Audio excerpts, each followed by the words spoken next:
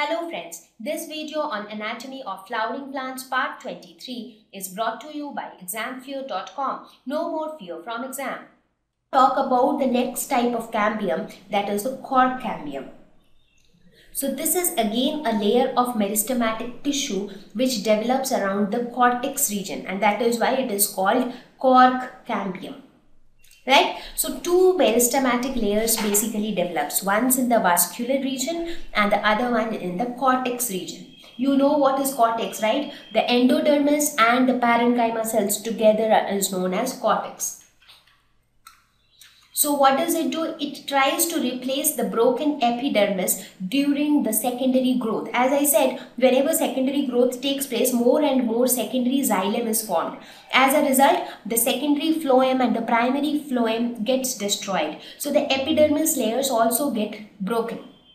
So all the outer layers get broken. So there has to be something which will replace the broken epidermis, because if epidermis is not there, there is no protection. Correct? So for that purpose, a meristematic tissue develops in the cortex region and they will give rise to new cells which will be a replacement to the epidermis layer. Now again, this layer also can form cells on the outer side as well as on the inner side. So here, so this is cork. This is Cork Cambium. This black line which you see. Now this can again give rise to new cells on the outer side as well as on the inner side. So on the outer side, it forms cork. These new cells on the outer side forms cork, and the cells on the inner side gives rise to secondary cortex. Now this cork is also known as, another term which is often used for cork is phloem. And another term which is often used for secondary cortex is phelloderm.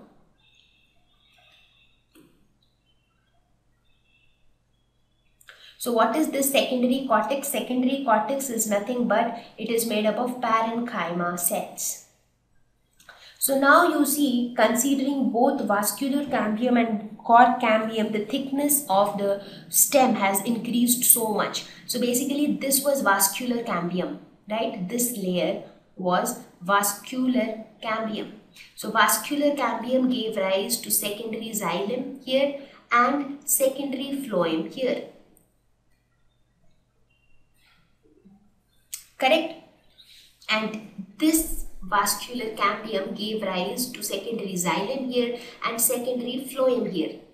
Now again outside one cork cambium came up which gave rise to secondary cortex here and cork here. So the thicknesses keep on increasing. So earlier when we started with, it was only a primary xylem, primary phloem. Then it became primary xylem, primary. So I'll just write it, which will help you to understand how the thickness increases. Thickness is basically this cross section, right? Now when this diameter keeps on increasing, what will happen? The circumference keeps on increasing. That means the thickness is basically increasing. So when we started with, there was only one primary xylem and primary phloem. That's all. Then we had primary xylem, cambium, and then primary phloem. Then we have primary xylem, secondary xylem, cambium, then secondary phloem, and then phloem. Then even after we had, starting as primary xylem, then secondary xylem, then vascular cambium, then secondary phloem, then primary phloem. Outside that we had the secondary cortex, then cork cambium, and the outermost is cork. So the number of layers kept on increasing, and as a result the width of the stem keeps on increasing, and this is known as secondary growth. Right? Okay, so I hope the concept of secondary growth is clear now. Now, this secondary growth is observed not only in stems but also in roots. In roots also we similarly have a vascular cambium, a cork cambium, and the concept still remains the same. It is just that the structure of the root is a little different, right? Like when you compare a dicot stem and a dicot root, their structure is little different. So because the pattern of the vascular bundles are different in both of them. So there it is radial, here it is conjoint. So those differences will be there, but otherwise the concept of secondary growth will remain the same. Now, talking about cork cambium, we often use the term bark. What is bark? Bark is nothing but all tissues exterior to the vascular cambium, therefore including the secondary phloem, anything that is outside the vascular cambium. So just now I was telling, right, inside you have primary xylem, then secondary xylem, then vascular cambium, then you have secondary phloem, then primary phloem, and then you have secondary cortex, then you have cork cambium, and then you have the outermost layer, that is cork. So where was vascular cambium? This was vascular cambium. So anything outside this is termed as bark. You often would have heard about the bark of the tree.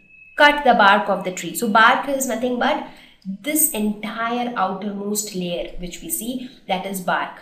So the xylem is very much protected deep inside the stem. Cell layers. So what are the cell layers that constitute the bark? It consists of secondary phloem, periderm. And what is periderm? Periderm is nothing but cork plus cork cambium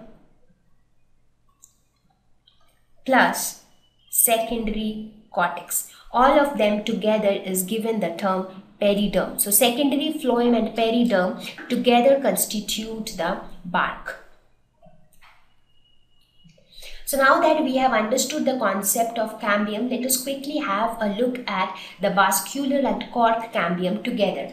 So now you remember I told you that I'll explain this figure towards the end of the lesson when I have covered everything.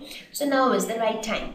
So look at the first figure. Here we just have the pith, primary xylem, primary phloem, and vascular cambium. Just three important layers are there. But with time, what happens, this vascular cambium gives rise to new cells by its cell division on both inner side and outer side. So inner side it forms secondary xylem, outer side it forms secondary phloem. And earlier it already had primary xylem, primary phloem, and vascular cambium. So now the width increases due to these two additional layers, secondary xylem and secondary phloem. Now the amount of secondary xylem started increasing drastically. Therefore, the secondary phloem and the primary phloem started breaking down. The epidermis also started breaking down. So to compensate for that, another layer came up, that is the cork cambium. So cork cambium is present in the cortex region. So now what happened? This cork cambium again gave rise to the cork, the periderm, the secondary cortex. So now because of the cell division in the cork cambium, there was further increase in the girth or in the width, right? So that is why you see initially this was the thickness, then later due to the activity of vascular cambium the thickness increases, again due to the activity of cork cambium the thickness further increases. So this is how secondary growth takes place in plants. Right? So I hope the secondary growth in stem is very much clear now. Now in a very similar way, secondary growth also happens in root. As I said, it is only that the inside xylem phloem arrangement is little different. So here you can see this is the xylem, this is the phloem. The red colored structure is xylem and these green structures are phloem. They are radial arrangement, one xylem, one phloem, one xylem, one phloem, right? So this is your xylem and phloem. In between you have the vascular cambium, right? So this vascular cambium will form primary, secondary xylem inside and secondary phloem outside. So this secondary xylem and secondary phloem are additional layers because of which the thickness increases. After this, what happens? The cork cambium is formed, and cork cambium will again form a cork outside and a secondary cortex inside. So basically the step remains the same. It is just that the structure of the dicot root is little different from the dicot stem. So, thank you. Please visit www.examfear.com to watch more videos, attempt free online test, get free study material, find tutors and mentors. Thank you once again.